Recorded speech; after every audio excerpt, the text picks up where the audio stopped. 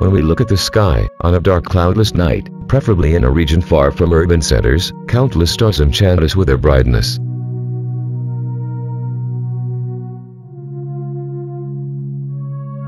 At this point, we are thinking of the numerous galaxies that lurk in deep space. If 1 in 10 of the stars that make up these galaxies had a planet spinning around it, it would be hard not to think about the possibility of extraterrestrial life, whether intelligent or not.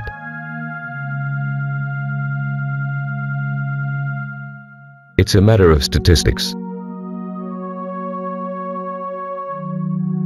However, the Earth is the only place in the universe where this is confirmed, at least so far. At some inaccurate moment in history, our eyes snapped open and, in the wake of our awareness, we realized that there was an entire universe pulsing around us.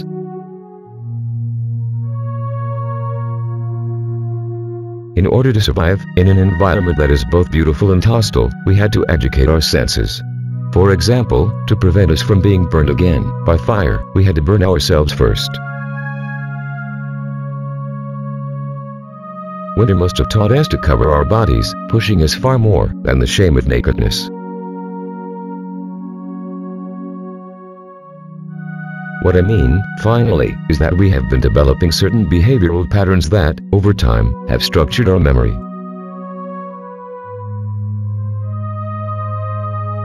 In order for things outside to become real or known, they had to be sifted through our senses and, subsequently, coincide with the patterns and stereotypes stored in our brains.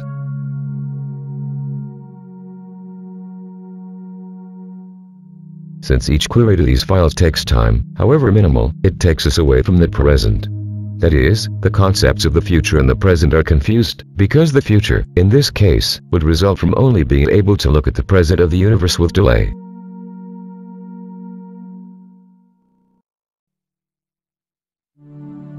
This is evident in the finding that in order to be seen, objects need to be illuminated.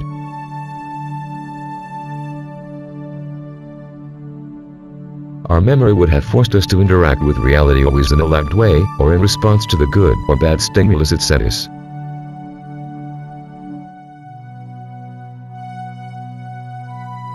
Time has also brought us many interpretative problems, as our intelligence has evolved.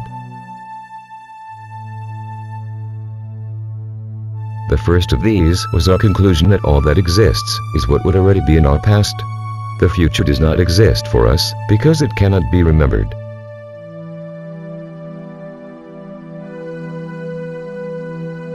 In this form of approach, I noticed that it would be possible to think of the existence of a static universe, even if it were outside the direct range of our brain.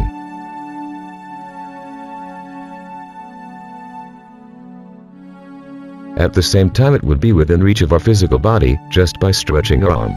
It would look something like this.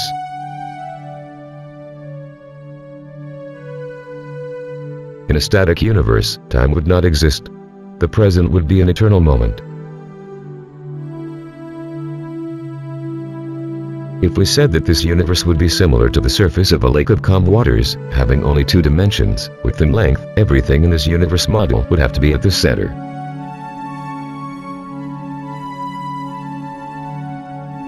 Of course, our kind of conscious life, even taking up space in this utopian place, could not have known it.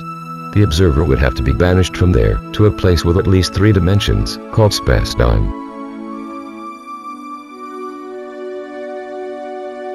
Once he had developed consciousness, in this new place, he could not remember the previous one.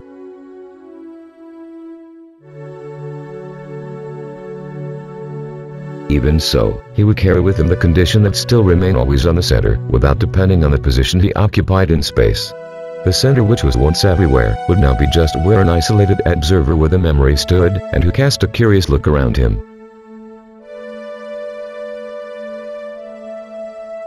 Another detail, related to the existence of a hypothetical 2-dimensional and timeless universe, is that it would have no sides, either outside or inside, above or below.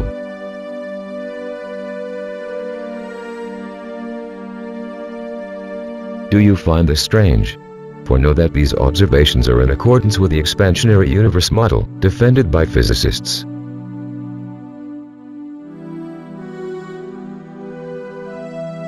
The model assumes that galaxies would not abandon their positions in the space that shelters them as they move away from each other with ever-increasing speed. For physicists, it is the space around the galaxies that would be stretching.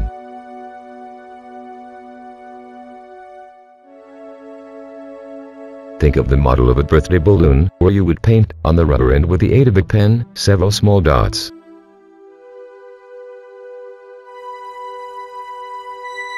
If the balloon blew and its two-dimensional surface were inflated, the painted dots would not move out of their place or center, but would gradually move away from each other. This image would be the same as the two-dimensional surface of a lake, if it could be stretched.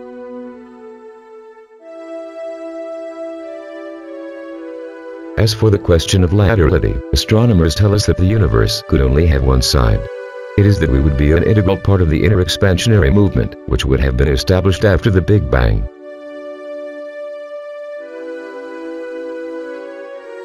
There would be no way out of spacetime, and thus, to know if there was anything outside of it.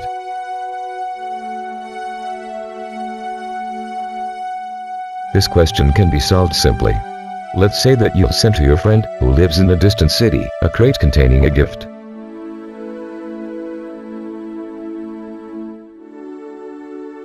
You know that if the crate has an inside, where is the object to be sent, it will necessarily have an outside, on which you will put the postal address. The same would be expected for spacetime, if it had an inside.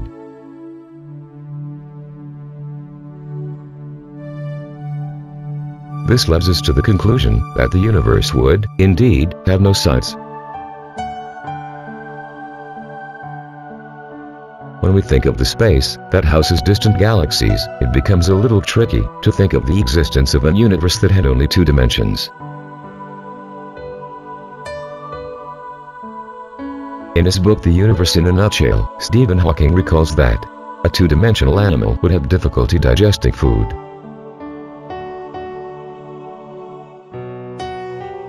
But everything becomes possible if we take into account that space, without depending on how many dimensions it may have, needs a messenger who can open our head and hurt our ears by saying, two-dimensional space exists, even if you can't see it directly.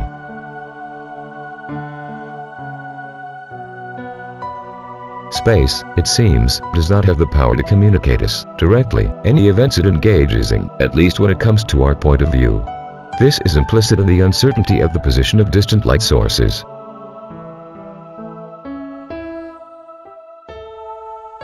For example, you need the light of a star to have reached your position. Only then can you know that it shines in the distance, in an uncertain place of space.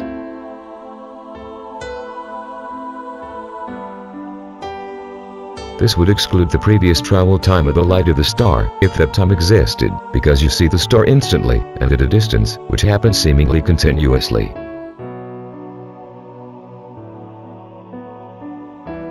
If it were not for the presence of light, the star would not exist, even if it still were there.